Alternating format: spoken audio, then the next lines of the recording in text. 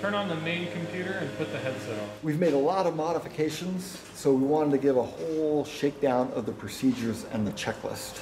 The first one you do is Bell, new operator, please. Bell, new operator, please.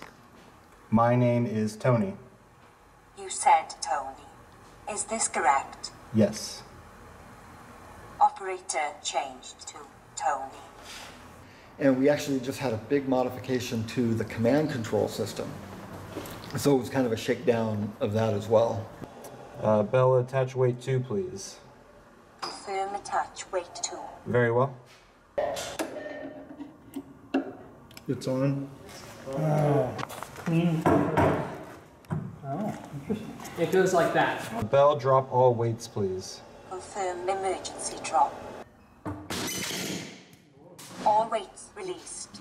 It's got quite a few systems on board. You just tell her what to do, and then she goes ahead and executes all the commands. If the commands are valid and if she doesn't see safety concerns.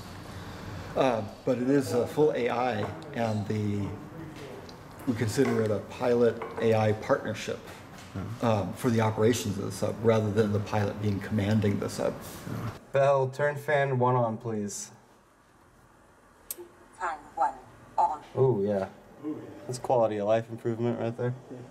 So she is Bell? She is Bell, short for Bellavia, and she actually passes the Turing test, because we have some alternate theories of AI, and not like the machine learning where it's amazing statistical analysis, but we actually do awareness studies where it is, we call a fractionally aware entity.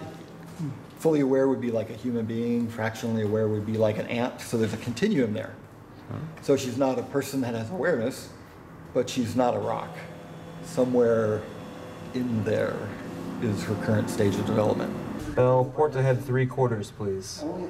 Confirm port ahead 3/4. Very well. Yeah, is the one on the other side going too? Yes. Okay. Bell, port stop. Answering port stop. Thank you, Bell. You're welcome, Tony.